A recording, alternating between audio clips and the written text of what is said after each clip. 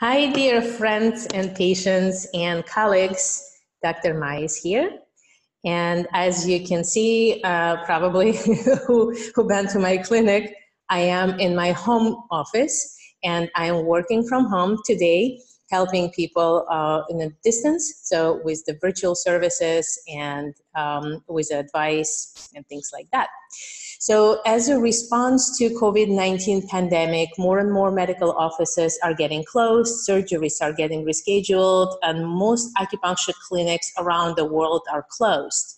So it's all happening for a good reason, to not to spread the disease, and I am encouraging all of you to stay home as much as possible.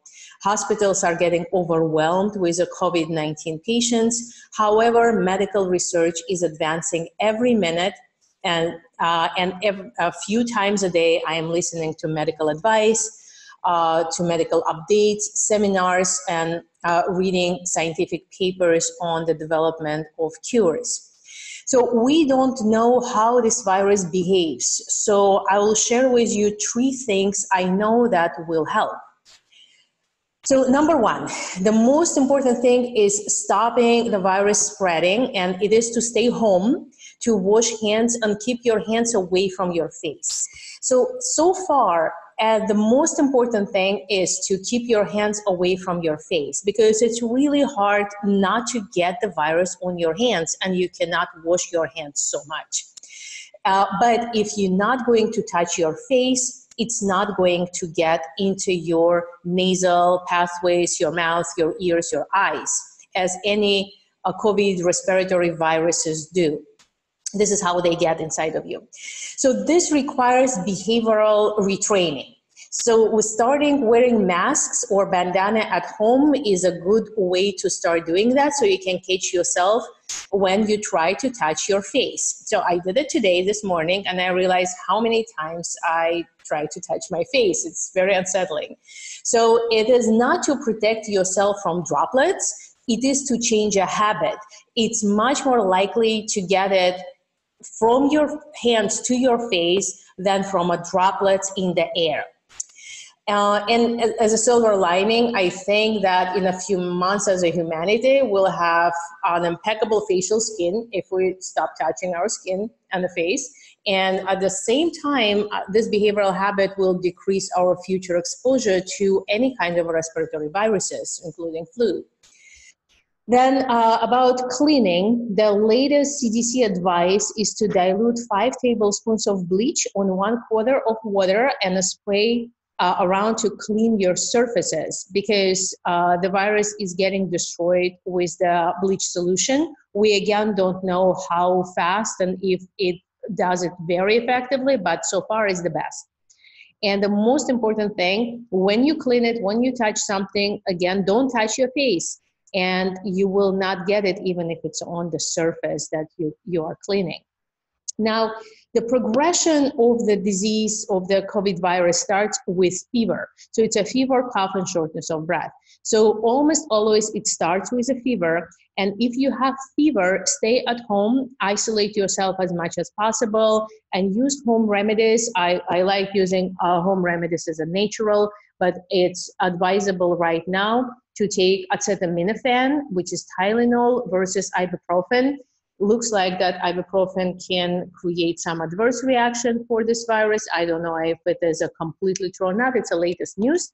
But if you have acetaminophen in any form, it's better to take it for fever. And go to a hospital only if you develop shortness of breath.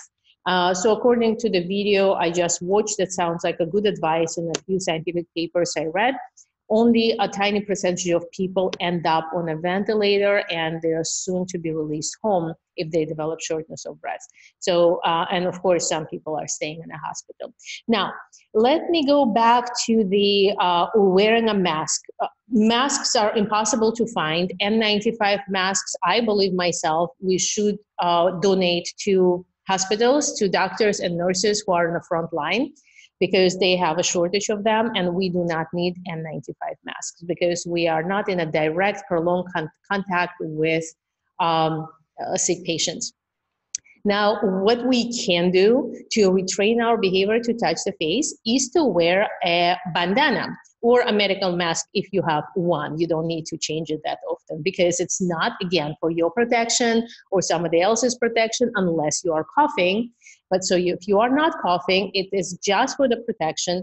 It's good to wear something around your face. And I have a few show and tell bandanas, few different kinds that you can wear. I like bandanas. I wear them when I trek, and I have a few kinds to show to you. So let's start with the regular bandana. And this is the bandana, just like a triangle. And I usually how to wear bandanas, how I wear it is like this, right? So regular bandana. Now, you're going to wear it around your face. Just like that. That's it. Here you go. So, and it will stay on. The next one, I'll show to you a buff. So buff is just like a hose. You see that? Just like that. So usually I wear it as a scarf, like this. And it's possible to wear it on the head, like a headpiece. But as a bandana, I usually wear it to protect from dust when I trek, like this. And it doesn't slip because this is designed just for that.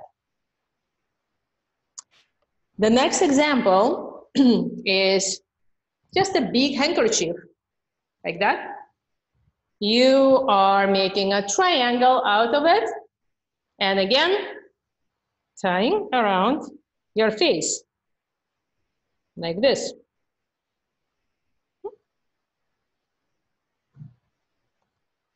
And wearing it around your house or outside, or if you go to a store. It will prevent, say if you go to a store and you need to pick up groceries, and you are looking through the groceries, and then to prevent yourself accidentally to touch your face, this is a very good thing to do. And I have my favorite bandana. It's very soft, it's wonderful. I also wear it like that to prevent my hair from, going all over my face when I trek or hike. It's very cool to wear it around.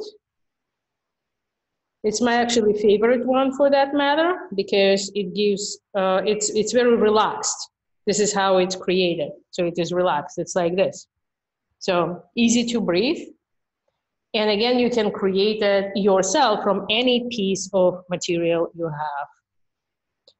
So there are different kinds you can do. You can improvise yourself. You can make it from scarves. Again, it is to protect your own hands to touch your own face and to touch your hair like I just did because it's such a big habit. The better you will protect yourself, the easier it's gonna be for you and for your loved ones in our social isolation. And I am so glad to show you this video. Stay tuned. I will come back with more tips and tricks and more explanations of what we can do during this time, as well as I will update you on what we can do online. We are working on meditation, on group hypnosis, on different classes that we can support each other as a healthcare practitioners and also service our patients. Okay, so have a wonderful day and I will see you soon.